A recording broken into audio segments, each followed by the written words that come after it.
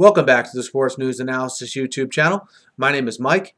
I'm continuing my Week 4 recaps and analysis. This video is for the game between the San Diego Chargers and the Dallas Cowboys, a game which the Chargers won 30-21. Both teams now move their records to 2-2, and this game was 21-10 at one point. Cowboys, after a Sean Lee interception return for a touchdown, and then you saw the Chargers score 20 straight points.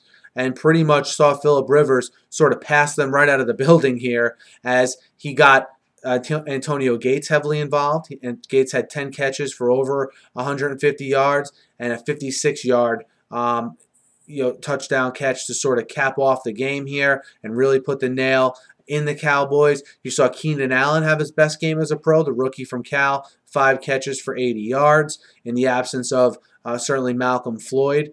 The Chargers were dealing with injuries on both sides of the ball, defensively as well. They've really bottled up DeMarco Murray, only 70 yards rushing.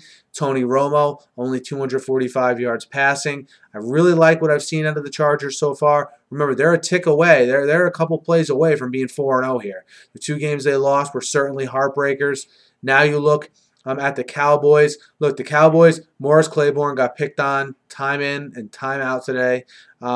Danny Woodhead had a favorable matchup against Bruce Carter, the linebacker for the Cowboys as well. So certainly on the defensive side of the ball is where I look at the Cowboys having some things to work on.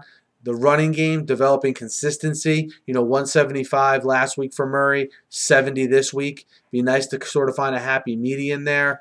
But overall, the Cowboys have to get over this one quick because they're still at 2-2 in the division, a division that's very poor with 2 1-3 teams and an 0-4 team, so they're still in command of this division, ironically enough.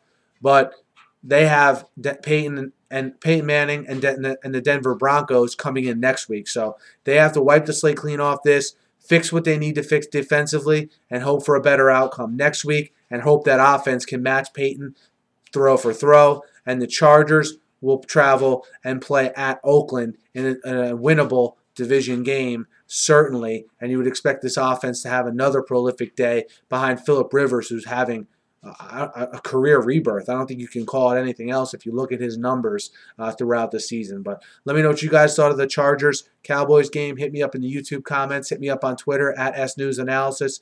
Guys, be sure to subscribe to my channel. I preview every game every week. I recap every game every week. And I'm always talking about the NFL here on my channel. Thanks again for listening, and have a great night.